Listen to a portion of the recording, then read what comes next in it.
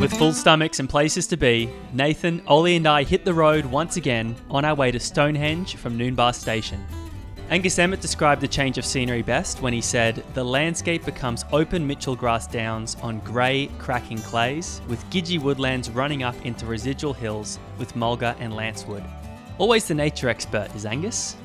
It wasn't too long until we encountered something quite unusual. Our first hill of the trip. Spread out all over the wide, flat area on top was the Stonehenge address book. Not your typical Refidex or diary, this spot has become quite the tourist attraction. Ollie took me through it.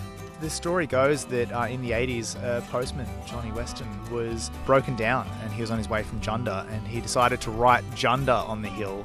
And of course, in old bush tradition, there is plenty of rivalry between each town. So then the people of Stonehenge wrote a bigger name, and then a lot of the shearers along the way and a lot of locals then started throwing their names down. And then with, you know, the boom in outback tourism, we've been seeing this just expand and expand, and it's become one of those sites you have to hit on your way through Stonehenge. It's one of the key places to go. When I first moved out here, people were like, "Oh, you've got to get your name up on the hill." So I do.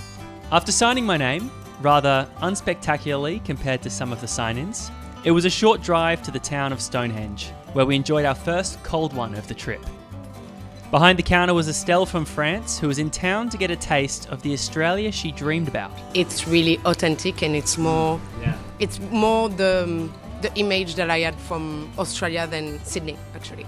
It was a really good experience, and I think it's going to be one of the most incredible experiences that I had in my life.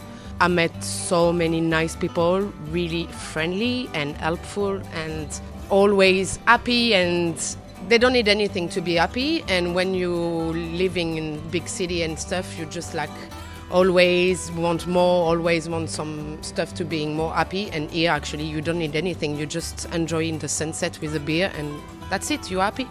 With day one of our adventure winding up, we said au revoir to Estelle and Stonehenge and hit the road for Windora, where we'd be calling it a night.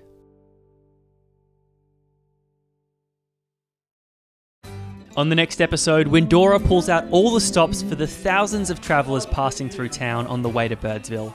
And we also sneak in a night of bullock riding action. So I'll catch you then, on the road to Big Red.